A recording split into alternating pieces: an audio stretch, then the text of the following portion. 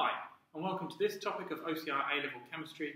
This topic is qualitative analysis. Qualitative analysis is the use of chemical tests to determine information about the chemical that you're studying. It's quite a short one. We need to talk about 5 different anions, 3 of which we've done already, and then 1 cation. What's difficult about this topic is not the actual chemical tests, but knowing which ones to use and not getting confused between them. So the first one is a test for a carbonate ion. Carbonate ions react with H+ ions to make carbon dioxide. And that carbon dioxide is given off as a gas, and so when you put acid into a carbonate, it fizzes. The next test is for the sulfate ion, and sulfate ions make a white precipitate when you add barium 2+ ions in solution. Now be careful with this one, because carbonates also make a white precipitate if you add barium 2+ ions, but sulfate ions don't fizz, so you can determine the difference between these two.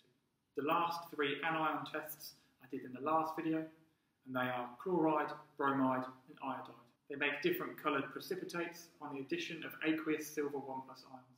All of these aqueous halides react with silver 1+ ions in solution to make silver halide precipitates. Silver chloride is white, silver bromide is cream, and silver iodide is yellow. If you can't tell the difference between the cream and the yellow, or between the white and the cream, you can test using different concentrations of ammonia. Silver chloride will dissolve in aqueous ammonia. Silver bromide won't dissolve in aqueous ammonia, but it will dissolve in concentrated ammonia. Silver iodide doesn't dissolve in any concentration of ammonia.